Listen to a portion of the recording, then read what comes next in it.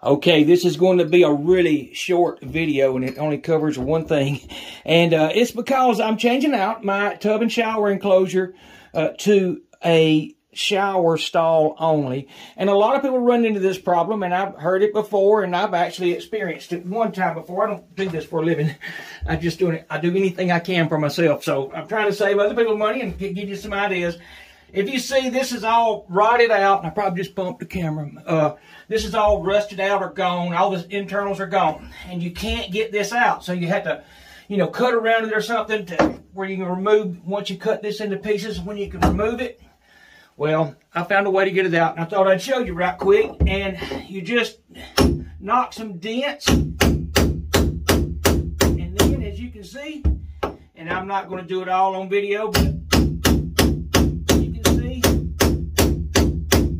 that it is turning. Now, I will spin it back the other way every once in a while to free it up, and then come back this way. I go both ways. Just work it back and forth, and that way you get it out, and hopefully save yourself some time and trouble. Okay, I thought I'd show you a little bit closer after I got it out to kind of explain it a little bit better in case I didn't do very good on the first time.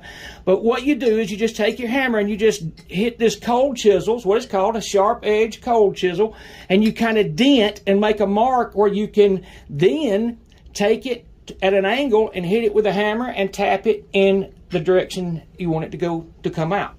Righty-tighty, lefty-loosey. And then I also drove another one on the other side, because once I go so far this way, it would bind up from all the pipe dope and stuff that's there from 20 years ago. And I'd drive it back the other way and kind of free it up, and then do that again. Just go both directions till you get it freed, and hey, it works pretty good. It came out. And then even if I wasn't changing this, because I could have done this earlier, I could have put, if yours just needs a new drain, you can do that same thing. And even if you're not changing out your whole enclosure. Anyhow, now you know. See y'all. Bye. It's Jelly. Y'all come back to see me. Bye.